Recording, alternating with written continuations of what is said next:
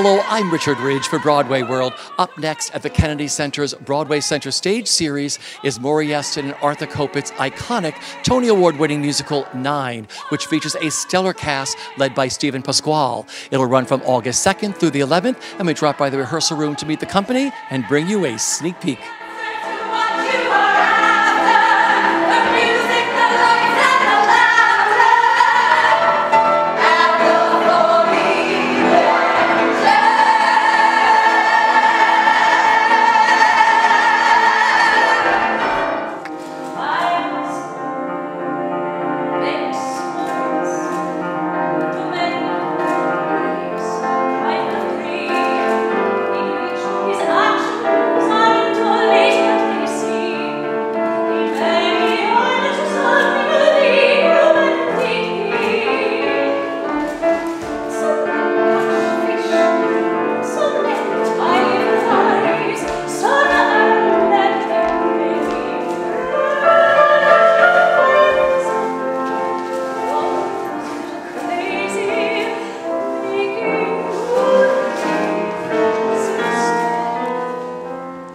I knew the show as a big fan, musical theater fan, and the score is just transportive. And in my career, I'm a pretty rhythmic person, and so the lushness of the score was something different for me. And so I sort of loved it from afar, loved the original and loved the revival. And then when I found out that Kennedy Center was doing the show, I pursued them. I was like, can I take a stab at this? And the thing about it is, that even though that score is lush and so beautiful and legato, it has so much interesting stuff happening underneath of it. And the original orchestrations are just so stunning that for me, I started seeing moving pictures immediately. And that's why I knew I really wanted to be involved, because I knew that it could come to life maybe in a slightly different way than people anticipated. I'm really excited. I didn't know 9 until they asked me to do it. I don't know if I mentioned that to you before. So I sort of did a deep dive on it like 4 or 5 months ago. And I think it's a bit of a masterpiece. I can't believe I didn't know it. I'm ashamed to say. The theater nerd in me is ashamed to not have known it.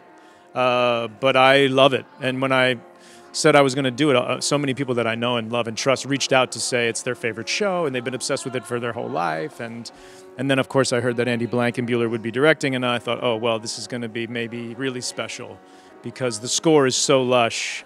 It sort of screams like it needs to have a common denominator of dance and movement to support this beautiful, strange, Fellini-esque story.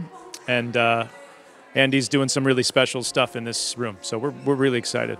Andy, he just has these visions that, like, he is able to physicalize with these incredible dancers what my character is thinking and feeling. So to me, that's like the most thrilling way to deliver a song to an audience, because you really feel like they're getting it musically, they're getting it lyrically, they're getting it from me as an actor, and then they're getting it from all these other bodies, all telling the same story.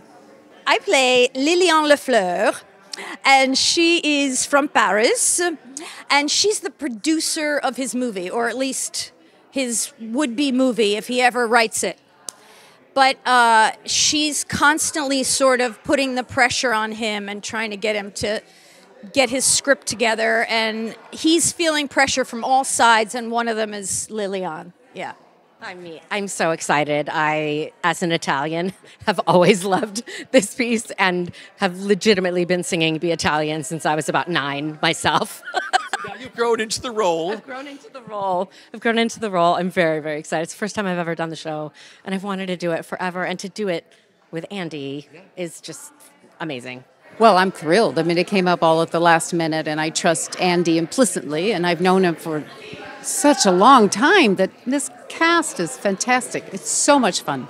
I'm going to play Claudia, and she is this beautiful, ethereal, kind of goddess-like star in Act 1. And then in Act 2, we get to see a little bit more of her humanity. She asks the tough questions. She sings a beautiful song, Unusual Way. But yeah, it's truly a dream role for me. And at the Kennedy Center, it's going to be epic.